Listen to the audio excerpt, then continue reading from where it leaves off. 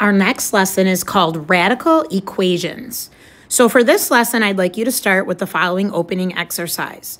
Solve the following equation for x. So this is actually a review of our first chapter of the year, solving equations. Go ahead and pause the video, try this question on your own, then resume the video to go over the answers. Okay, now that you had an opportunity to try this on your own, let's go over the opening exercise. When solving an equation first, you want to simplify as much as possible. So we'll look to do distributive property first, which we had. 2 times 2x is 4x, 2 times -5 is -10. So that's 4x minus 10. Then I look on the left-hand side to see if there are like terms. There aren't. On the right-hand side, there are not like terms either. So we move on to our solving steps. First, variables on both sides. So since it's even in size, I can either get rid of the -11x or the 4x. I'm going to get rid of the -11 by adding 11x to both sides. So that gives me 20 equals 15x minus 10.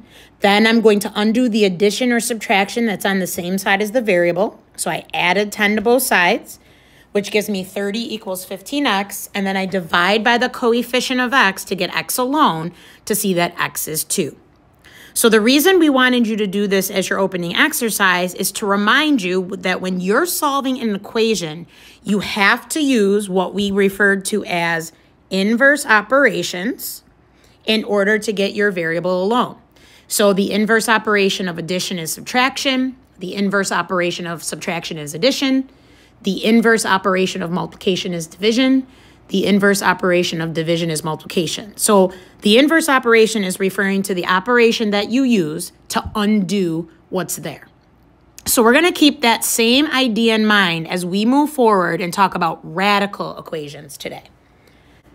So before we do that, let's do a nice little quick review of where we've been with perfect squares and non-perfect squares versus perfect cubes, which we talked about a little bit recently in one of the previous lessons.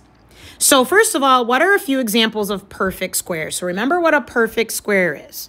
It's the result of a number times itself.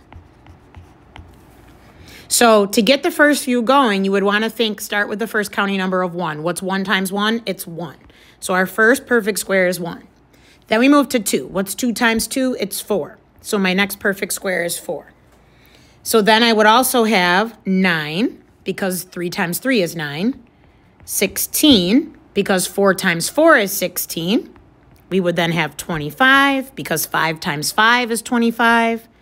Then 36, because 6 times 6 is 36. And if we continue with that pattern, we would have 49 from 7 times 7, 64 from 8 times 8, 81 from 9 times 9, 100 from 10 times 10, 121 from 11 times 11, 144 from 12 times 12, and we could keep listing them. So those are examples of perfect squares. Non-perfect squares would be ones that do not result in a number times itself. For example, 20. There's no number times itself that gives you 20. That's why 20 is not a perfect square or part of this list. All of these perfect squares, when you take the square root, you will get a counting number, which means that all your answers will be rational. If it was not a perfect square, when you take the square root, you're going to get an irrational number, an ugly decimal that goes on forever and doesn't repeat. Now, in the previous lesson, we also asked you to think about perfect cubes. So when you're thinking about perfect cubes, you're thinking about the result of a number times itself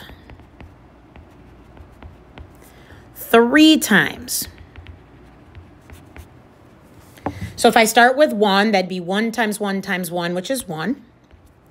Then if I think of 2, 2 times 2 is 4 times 2 is 8. 3 would be 3 times 3 is 9 times 3 is 27. So if we did the same thing with 4s, we'd have 64. If we did it with 5s, we'd have 125. If we did it with 6s, we'd have 216. And just like before, we can keep finding more. All right? This is going to be important to us because today we are going to solve equations that involve a radical. The x is either going to be squared or it's going to be cubed, and we're going to have to undo it in order to find the answer and solve the equation. So it says in our opening exercise, when we solved the equation, we simplified using inverse operations. When we solve radical equations, we also do the same thing. Radical equations also have inverse operations. So for squaring a number, to undo that, you're going to take the square root. And if you're cubing a number, the inverse operation would be to take the cube root. So when we're solving these radical equations today, we're going to fill in a couple blanks underneath here. It says today we will work with square roots, right? So we'll have to take the square root to undo x squared. So remember what the symbol for a square root is. You're going to draw it like that. And then we will also be working with cube roots today because in order to undo x cubed, we're going to have to take the cube root. So when you write that, make sure you put that square root symbol, but with a little 3 on the outside. So now let's look at it in action and solve some of these problems together before you do your activity to practice on your own. So it says, find the positive value. So remember for 8th grade, we're only considering the positive value of x that makes the equation true. So look at number 1 and we're going to look at x. X is being squared. So if I look up here, what's the inverse operation of squaring a number? Taking the square root is going to undo it. So we would take the square root of x squared, take the square root to the left side, and whatever we do to one side, we do to the other to make sure it stays in equation and equal and in balance. If I take the square root of x squared, I just get plain old x. If I take the square root of 25, I want to know what number times itself gives you 25, and that's 5. So the answer is x equals 5. Looking at number 2, again, we have x squared. So the inverse operation of squaring would be to take the square root. But before I even do that, I notice something else sticking out over here next to the 25. I have an exponent of -1. So here is chapter 2 exponent rules coming back into the mix. The first thing I want to do before I undo the x squared is simplify. That's the same thing that we did in the opening exercise. I simplified that distributive property before I started solving. So same thing here. I want to simplify this first. If you recall from that chapter, we write it as a fraction. The negative exponent wants me to take it and flip it. So it becomes 1 over 25 to the first power, which is the same thing as x squared equals 1 over 25. Now we can do the inverse operation of taking the square root, which means x is equal to, in order to take the square root of 1 over 25, you simply take the square root of the top and the square root of the bottom. So the square root of 1 is 1, and the square root of 25 is 5. And this is our answer for number 2. All right, in number 3, we have x cubed. So the opposite of cubing a number is taking the cube root. So we'll take the cube root of the left side and the cube root of the right side. So cube root of x cubed is going to give me x. You can take the cube root of 8 on your calculator or think to yourself, what number times itself 3 times gives you 8? And it's 2. So on your calculator, the way you would do this is there's a button where if you hit second, you're going to have something that looks like this with a little X on the outside, and it'll allow you to put a 3 here. If you're struggling with this part, just make sure you ask your teacher to point it out when you can. All right, then in number 4, it says x is squared. So we want to do the opposite thing, which is taking the square root.